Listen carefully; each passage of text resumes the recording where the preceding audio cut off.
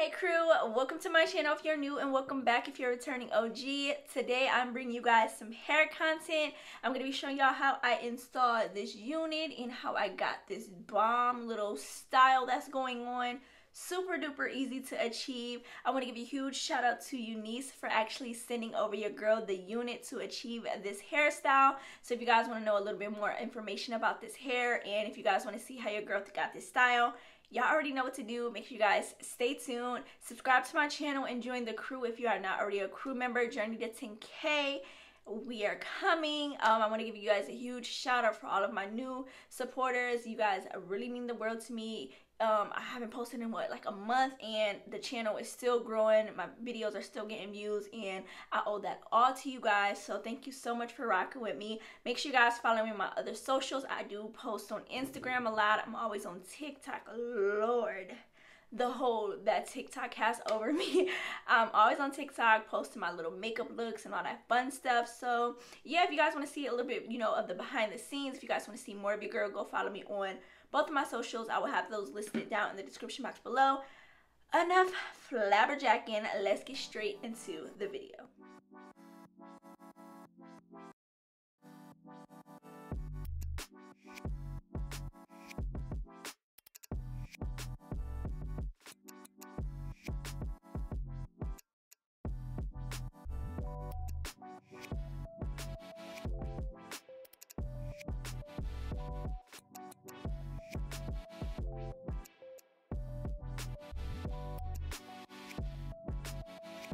So voiceover Keya's thing. So let's get into what is inside of my UNICE package.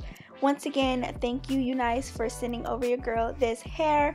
So first thing you see is all my little goodies when you open up the box. I did receive a pair of lashes, so for all my extra girls, the lashes are for you. I also received a headband, 2 stocking wig caps for the install, and then the actual hair. So I did receive an 18-inch crimp deep wave 13 by 5 by 1 lace front wig. This is like in a normal like natural black color. This is what the inside of the unit looks like. The hairline was actually really nice. I did go in and pluck it just a little bit because it was giving really skinny. So I needed to just be a little bit more natural looking. So I did go and pluck just the middle part just a little bit.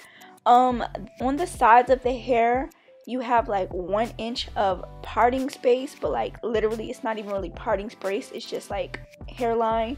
So yeah, this is what the unit looks on me right now without any like gluing it down, customizing. The hairline is giving very much wiggy, so here I am showing you guys that I did pluck it just a little bit. Y'all, I didn't do nothing crazy. Literally I plucked like maybe 12-14 hairs. So now I'm going in and I'm just spraying my wig cap that's on my head and also the part on my wig so that it can match my skin tone and give skin a little bit more. I did go in with my foundation brush, and whatever product I had on my brush, I was just rubbing that onto my wig cap just to kind of help it look a lot more natural, because this beige wig cap is not what my bro scalp looks like. And even though this is just like a 1-part wig, I do want it to look natural, like the part to look natural, and baby, it did just that. Now getting into the install part of this video, I'm going to be installing this wig like if I was doing a closure wig.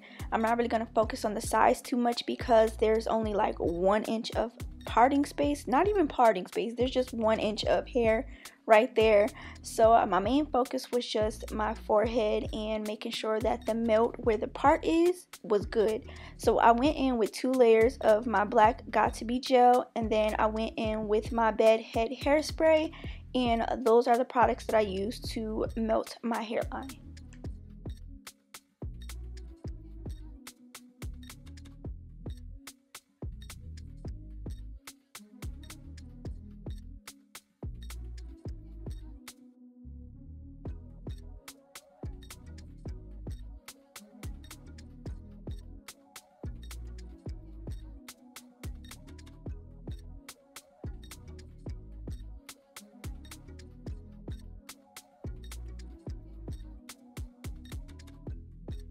So after I got my forehead area laid, I went in to remove the lace off the unit, and I used a razor for this so that it wasn't like super duper harsh and like I had like a line of demarcation, but the lace still ended up looking super duper square because that's how this hairline was.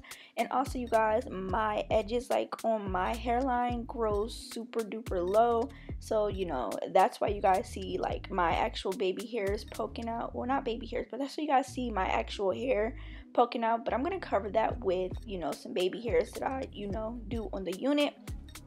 But as I was saying before, my sides, I really didn't want to go in with glue because I knew that I was going to be wearing this wig temporary. So I just went in with my bedhead hairspray and I just sprayed my sides down, and then, you know, I put the little headband on there to kind of help it lay down, and that worked out pretty fine for your girl.